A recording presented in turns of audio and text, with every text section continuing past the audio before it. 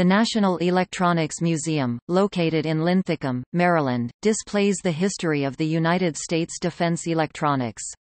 The museum houses exhibits containing assortments of telegraphs, radios, radars and satellites. Admission is $7 for adults, $5 for seniors and students, and free for children under 5 years of age.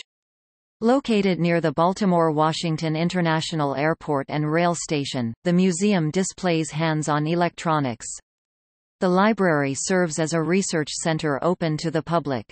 Hours are Monday through Friday 9 a.m. to 4 p.m., and Saturday 10 a.m. to 2 p.m. In addition, an amateur radio station is broadcast live from the museum each week.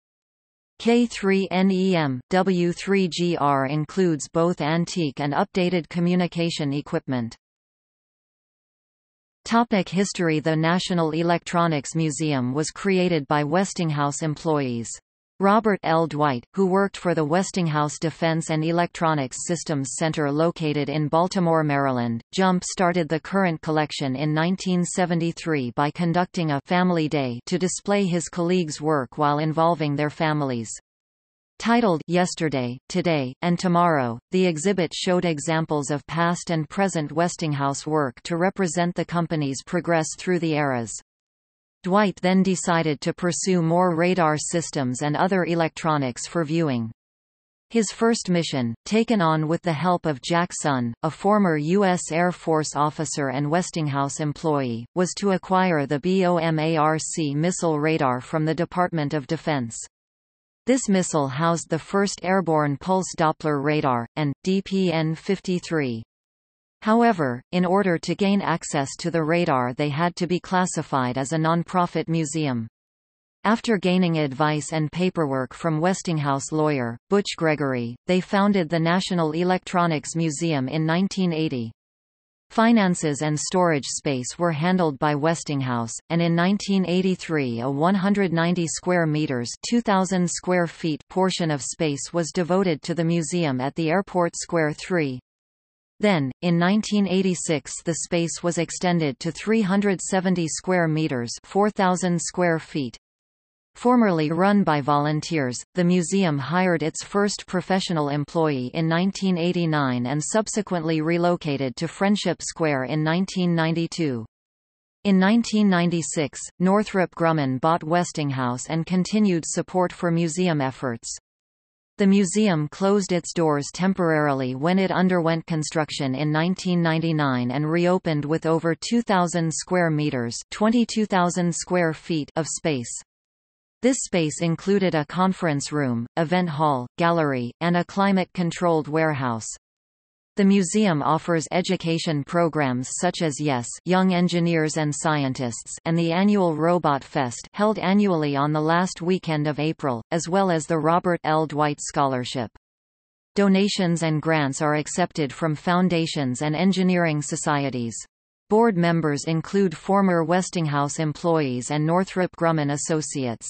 Other public foundations such as Anne Arundel County Public Schools, Carnegie Institute, American Alliance of Museums, the University of Maryland, Baltimore County, Johns Hopkins Applied Physics Lab, Allied Signal, and Hertzbach & Company support the museum. Over 30 volunteers donate over 5,000 hours of their time each year.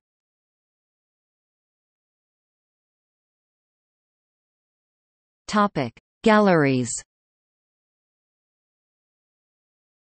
The National Electronics Museum is organized into 12 related exhibit galleries. Fundamentals Gallery focuses on the basics of electricity and electronics as well as early electronics. Communications Gallery From the telegraph to modern computers, this gallery focuses on a wide range of communication devices, including ham radio and the Enigma machine.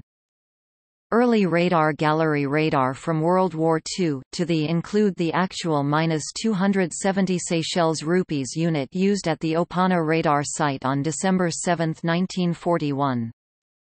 Cold War Radar Gallery. The Cold War advanced technology in many areas, including radar. Modern Radar Gallery. Radar has continued to develop, as is shown in this gallery.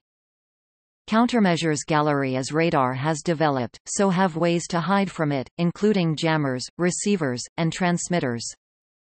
Underseas gallery focuses on sonar as well as other underwater technology. Electro-optical gallery focuses on the basics of infrared versus visual and the applications of infrared and electro-optical technology. Space sensor gallery, from satellites to the cameras used on the Moon, this gallery looks at the technologies that have been used outside our planet. Temporary gallery, the museum has gallery space that changes regularly. The current exhibit examines the history of Apple computers. Outside gallery, 6 historic radar antennas, spanning 75 years of radar development, stand around the museum.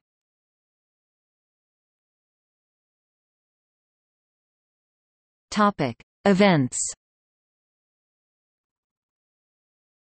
Robotfest, held at the museum annually. Pioneer Camp, held at the museum each summer.